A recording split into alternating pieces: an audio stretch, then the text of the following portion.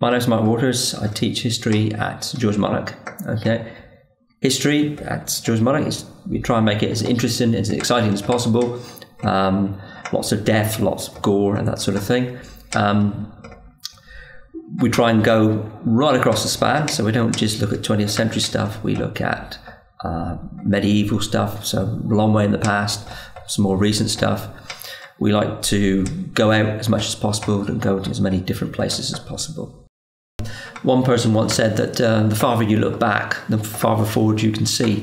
And basically that's what history does. It allows you to sort of understand the world in which we live today and come to grips with it a lot more. And so therefore it is a useful subject if you want to understand the world around you.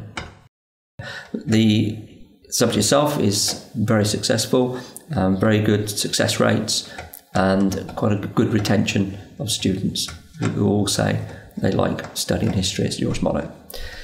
If you're really into history, you can go on and study at university, particularly if you want to go to the Russell Group universities, which are the top universities. If you study history there, the sky's the limit for you if you want to go on any sort of career you like.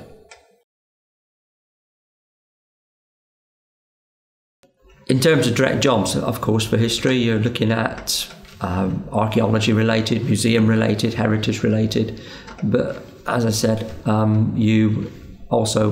it gives you a lot of transferable skills which you can put into lots of different jobs. And if you look at in the banking sector and the finance sector, you tend to find people that have history degrees there, and they are quite successful in getting jobs in that area. If you decide to do history at Sir George Monoux, there are good combinations you could do, particularly combine it with economics or any other humanities subject, or politics, of course, which would be a good combination to look at when you're deciding what other A-levels you want to do.